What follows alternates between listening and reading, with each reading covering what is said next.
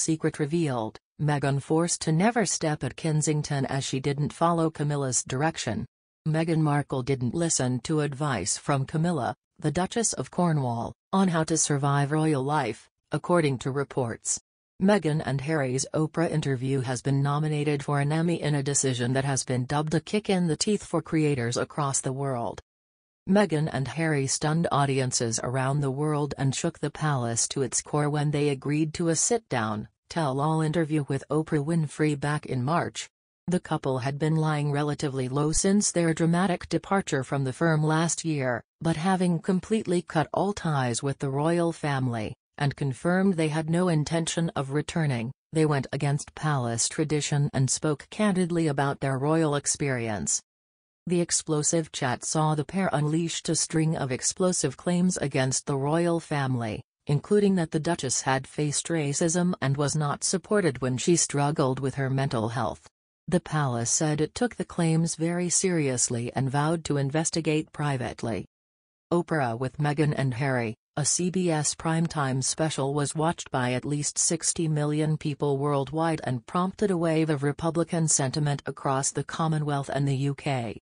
The bombshell interview has now been nominated for an Emmy in the category of Primetime Creative Arts Emmy Award for Outstanding Hosted Non-Fiction Series or Special. It came after Meghan and Harry had already announced their decision to step down as working members of the royal family in January 2020. At the time, the couple said the decision was taken so they could work to become financially independent after they publicly detailed their struggles under the spotlight during a night TV documentary. Meghan also claimed that her in-laws offered her little support, but a friend of the Duchess reportedly said they did try to help her. A source told Mail Online last year, Meg was really grateful to Camilla, who was very supportive and invited her out for private lunches, particularly around the time of her marriage. In November 2019, Meghan Markle and Prince Harry joined Camilla, Duchess of Cornwall, for their first official engagement as a trio, just a few weeks before Meghan and Harry went on sabbatical to plan their royal exit.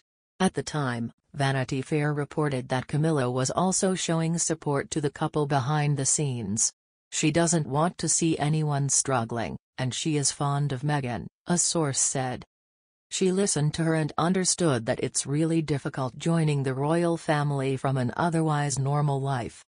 Camilla is said to have advised Meghan to focus on the positives of her new role and to ride out the storm if there was negative coverage. During a private lunch with her daughter-in-law, Camilla is said to have offered advice on how to deal with the pressure. The source added, much like Meghan, Camilla had experienced a lot of negative press and hostility from courtiers due to her relationship with Charles when he was still married to Diana. She was very sensitive to Meghan and provided her with support, advising her to ride out the storm and that it would all pass, but ultimately Meghan didn't listen. The Mail Online reported that Prince Charles gave the same advice to Harry. In Camilla's case, it ultimately took more than a decade for her image to be rehabilitated after her relationship with Charles became an issue in his divorce from Princess Diana.